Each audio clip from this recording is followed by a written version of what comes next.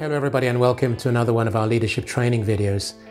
In these leadership training videos, what I do is I take you through in a few minutes some of the leadership skills, the traits, the qualities, the abilities, the insights that you are going to need in order to grow your leadership skills and abilities, or even to get into the leadership space as an entrepreneur, as a young business or mature business, whatever it is, just taking from my own experience and insights. My name is Chris Igwe. I have over 35 years experience leading, training and developing teams across Europe, Middle East and Africa, but primarily 5 major European markets. Each time we just take a theme, I break it down, give you my insights, which are my own personal thoughts. Love to hear your thoughts, comments and insights, and of course, like and comment or share, or indeed have access to the other videos by subscribing to the channel.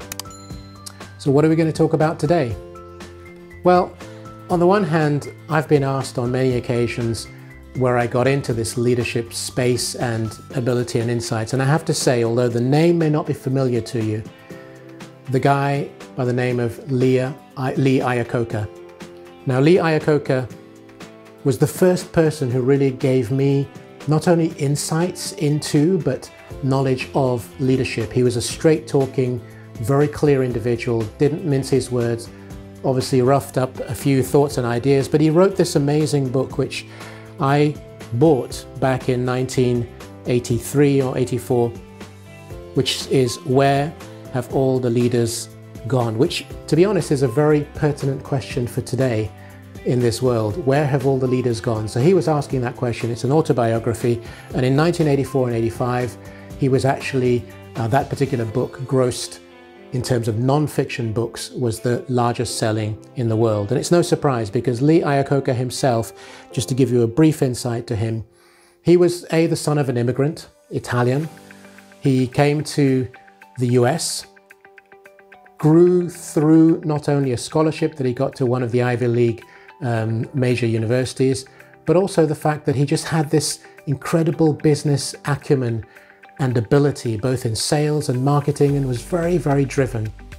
So in the late 40s, he actually joined the Ford Motor Company. And the Ford Motor Company, of course, had its own challenges at that time, as indeed did the automobile industry in general. So he grew through the ranks, and in about 1970, he became president of the Ford Motor Company. He grew sales phenomenally. He brought out the Ford Mustang, which at the time was just legendary. It was a real experience of a new type of vehicle, which he was very much there to promote and develop. And what was amazing about it as well is that he helped grow the Ford Motor Company into being one of the most successful companies in history, and certainly of its time. Profits skyrocketed, especially out of the Mustang, of course.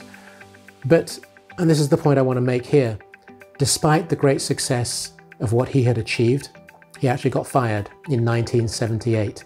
It was a big impact, and in his book, he said that it was sort of like being kicked off Mount Everest. He'd reached the top of the pinnacle. He'd achieved so much, and yet he was taken out for various different reasons. That had, of course, as all leaders, an impact on his life. However, he rebounded very quickly, and in '79, he joined the Chrysler company as president and CEO. And Chrysler was going through a very difficult time. In fact, it was close to bankruptcy. So he came in and really restructured, modified, and changed the Chrysler company. And it became equally very successful, very profitable. What did I learn through that? And how did that inspire me? Well, I've taken a few of his quotes, a few of his thoughts, because they have meant a lot to me, and I've broken them down for you in this session. So that's what we're going to look at. So LEE IACCOCA, maybe a name you haven't heard of, but he was my great inspiration back in the day. Because for him, there were 2 very important components. One is leadership. You had to have strong leadership, which is clearly what he did when he was at the Ford company, or indeed at Chrysler. But he also said that innovation was a very critical part of any progress that you're going to make. So leadership plus innovation is your path to success. Now, we haven't really spent much time in these training programs on innovation specifically, but the question is it about evolution or is it revolution? Because if you like, when you look at LEE IACCOCA, there was no evolution. It wasn't about step by step. On the one hand, he had to grow the Ford Motor Company very quickly. On the other, the Chrysler Corporation, which was struggling financially, was going to go bankrupt. An American icon. Both these companies, both these brands were iconic. So it had to be a revolution. And to be honest, very often when you think about innovation, innovation is not about improving in incremental little steps on something, especially if you are in a very competitive environment. It's not about tiptoeing forward. It's about aggressive decisions and choices that you have to make, which may be indeed revolution. So what are the quotes I wanted to share with you? Well, the first one is this one, and you may have heard me refer to it because there was something very similar with which Steve Jobs of Apple said, which is similar to this, but this was LEE IACCOCA's. I hire people brighter than me and get out of their way. I hire people brighter than me and get out of their way. Now, how many of us as leaders decide to hire people who maybe aren't smarter than we are or brighter than we are because we want to keep them in a space where we don't get shown up? But that's totally the wrong approach. If you want to be successful as a leader, remember, you are there to grow your business and grow the company and so on. You hire people that are brighter than you, get your ego out of the way, has nothing to do with it, and then get out of their way. Let them do what you have hired them in to do. Don't put roadblocks, don't put checks and balances. Make sure that they're given all the opportunity they can have to show you the way forward. So that's one quote that really struck me. The other is this one. In my book, so not the book that he wrote, but in his own world, in his own book, in my book, if you're not number one, you've got to innovate.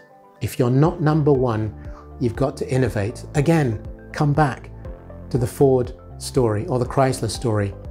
It was about innovation, it was about change, it was about restructuring, it was about changing things that fundamentally were not right or were not helping the company to move forward. So if you want to be number one, which let's face it, if you're in leadership and you want to be number one in terms of the position of your company, your business, your team, then you've got to innovate. You've got to find new ways, new business models, new styles, new approaches, new structures in order to get where you want to be. So in my book, if you're not number one, you've got to innovate. And the final one, which is actually longer than this, but I took just the core elements. We talk a lot, as you know, in these videos about motivation. A leader is there to motivate. You're there to power your team forward, whatever is happening. Come rain, come sleet, come shine, whatever the circumstances. Motivation is everything. We could almost stop there and not do the rest, but he's saying motivation is everything. However, he goes on to say, you can do the work of two people, okay, as a leader, you can do the work of two people, but you can't be two people. What does he mean by that? Well, basically what he's saying is, yes, you can do, maybe 20-hour days or 7-day weeks or whatever, which is maybe what two people would be doing. You can do that physically, maybe for not forever. But the point is that you can't be those two people. And what he was saying here, which is part of the motivation piece, is that the other people that you are required to motivate, so let's say you motivate those who report to you, who then, based on your skill set, knowledge, ability, and fire, motivate others beneath them. And so it goes on. So it's kind of the multiplication factor. You can't motivate everybody. Get those who are motivated, help them to become motivated, and then develop the process so everybody is absolutely energized in that team and that department and that company. And that is how he built the success of what he achieved. And I took those away. Like I said, this was my very first major leadership book. And I have others, and there were others I bought around that time. But this was the one that really struck me by the intensity of the man. He was so intensive and very successful. And yet, when he retired, he actually fell off the grid, as it were. He retired into anonymity. And yet, 30 years after he had retired, and he died in 2019 at the age of 94, in all the major newspapers in the US, whether it's New York Times, Wall Street Journal, USA Today, and so on, they referred, it was like it was a big deal that Lee Iacocca had died, because he was an icon, not only of the American business world and sort of rags to riches kind of idea, but the fact that his business ideas were fundamental and foundational. Now, like in all these things, it's not ironic or not unusual that those foundations are still the same today. We talk about leadership, we talk about innovation. 50, 60, 80 years ago, the same thing with Lee Iacocca. Today, they are just as important. So those are some of the things that I learned. I hope that you can use some of those quotes and thoughts and see how you can position yourself to grow your own team and yourself. So I hope this has resonated with you. If it has, please feel free to like, comment and share. And of course, subscribe to the channel and come back for more, and we can share more time together in the other videos that I will share with you. So in the meantime, thank you.